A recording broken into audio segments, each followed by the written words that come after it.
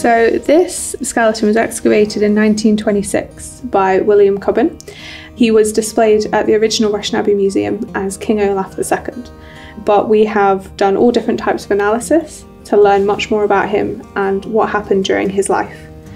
So first of all, we can tell he's a male skeleton by looking at different muscle attachment sites. So these are the mastoid processes, and these sit just behind your ears.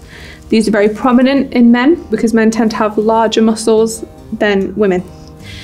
Moving down, the big indicator of biological sex is the pelvis. So women naturally have a wider pelvis due to childbirth, and when you look at the different features of this pelvis, it's much more narrower, and this would indicate that this individual is male.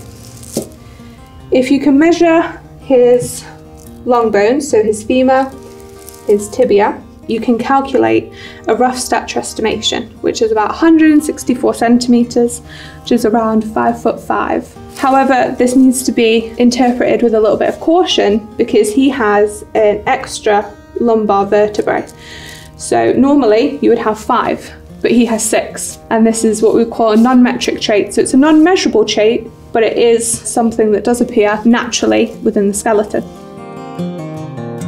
He was buried with a range of buckles across his waist, and this is what's caused this type of staining to appear on the bone. And it was a copper alloy buckle that's caused this type of staining. So he has a range of damage to his spine, which you can just see here. And you should have processes that come out of the side, and this is where your ribs would attach to form your rib cage. But all of these have been damaged, and this is evidence of contact with a bladed weapon, possibly a sword or a dagger, but some form of blade has removed all of these and caused damage to the skeleton.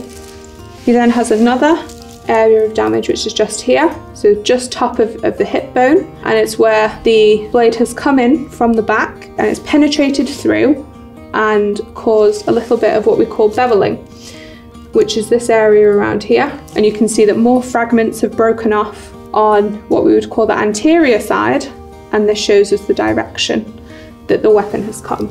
We also know that the blow was quite heavy, and it came with a lot of force because it's caused 2 radiating fractures to come away from the lesion.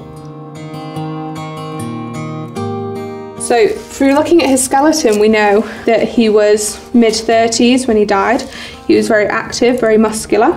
And we then took a sample of bone from this break that happened in the burial environment here, and we had it sent for radiocarbon dating. And this produced a date of between 1280 to 1420, which is much later than King Olaf II, who died in 1237 AD of old age and was buried at Rushen Abbey.